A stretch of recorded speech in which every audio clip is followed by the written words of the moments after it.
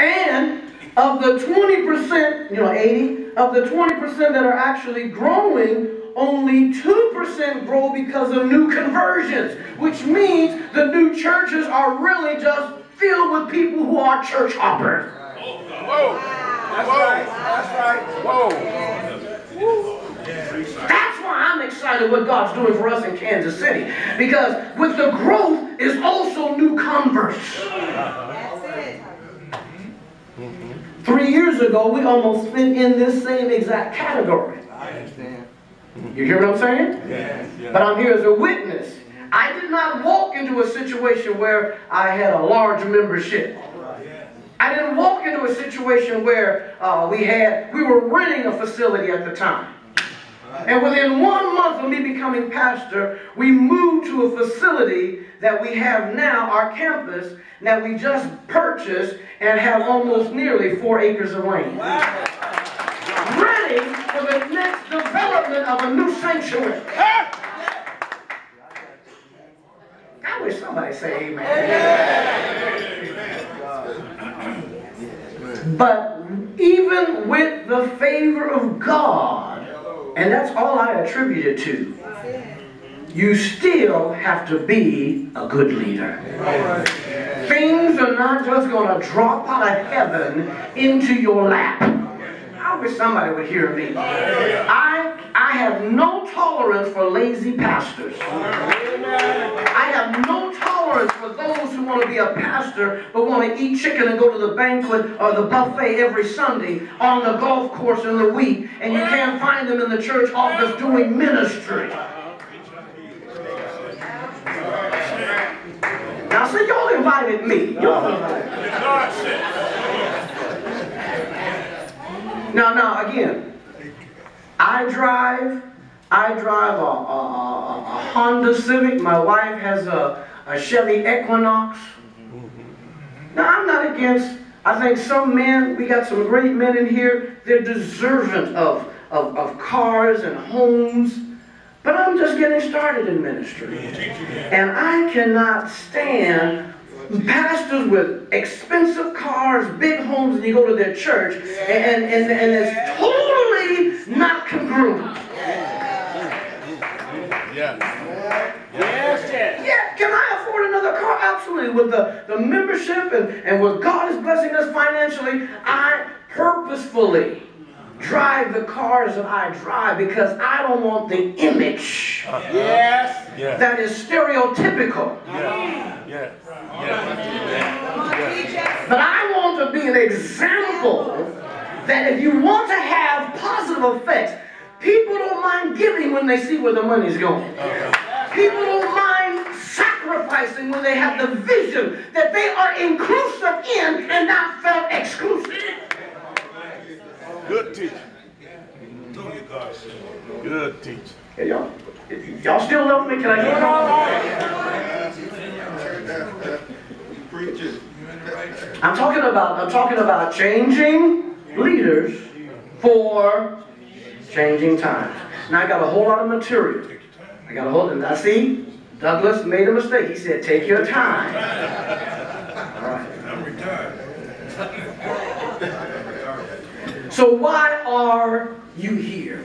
This was the meeting I had back in January with all of my church leaders in one of our auxiliary buildings on our campus. We now have more leaders than when I first came as pastors. And it's the excitement that is sparked when people see results. Like I'm teaching now, I teach every Wednesday. There's a PowerPoint presentation, materials distributed every Wednesday. I deal with subject matters like I'm dealing with a series right now, from the blueprint to reality. All right. Not just talking about the church, but individual lives that you now have to take control of to see where is God sending you. We're here today. Why? Look. Developing a new generation of apostolic leaders, the old age question, are leaders born or are they made? And I don't want to get into a debate. I feel that leaders are born. You're born a leader. Why? Because you are born in purpose. And I've got New Testament and Old Testament examples where Jeremiah talks about, before I formed thee in the belly, I knew thee.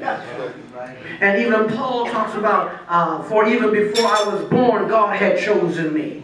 If you're a leader, God has chosen you. Now let me step out here while I'm at it. I served my pastor faithfully for 35 years. Y'all don't hear me? Y'all don't hear me?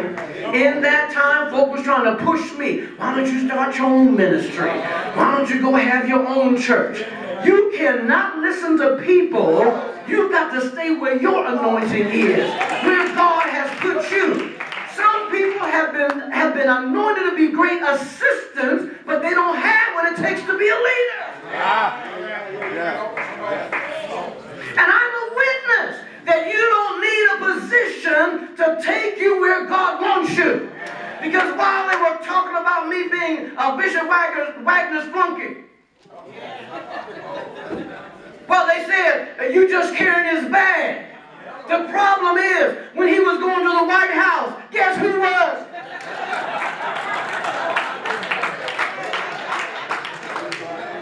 When he was flying to Europe, guess who was? And when God has an office for you, you don't have to politic for the office. You don't have to kiss up on somebody. If there's an office for you, the office will chase you down. Somebody shout hallelujah. I was made a district elder. I was made a suffragan bishop. I was even elected as the assistant general secretary. I was made the general secretary. And guess what? Was not a pastor. I remember that. Because when you're in the will of God, those things don't matter. You cannot listen to people. If there's anything I've learned in my life, people will change on you.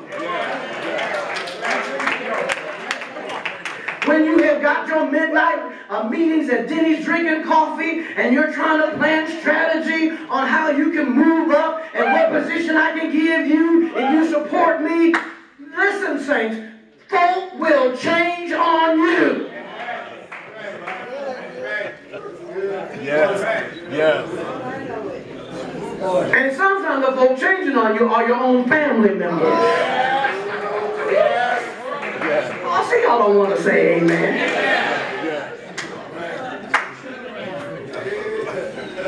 So, am I helping somebody already? Why are we here today? We're here today because even though you're born a leader, I am a believer that leaders must be developed. And that's the problem. We have people who are born leaders, but they've not been developed to their full potential. That's why I applaud Bishop Johnson for having this mandate.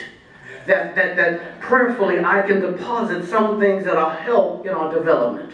Along with Chairman Douglas, who I know was influential in me coming. And I've been as well with Bishop Stewart. I've been with Bishop Garrett. I've been to a number of the councils doing these same sessions. Normally I'm there for like 3 days. And I could just name the councils from Alaska to Pennsylvania, Carolina, Michigan, New Jersey, Wisconsin.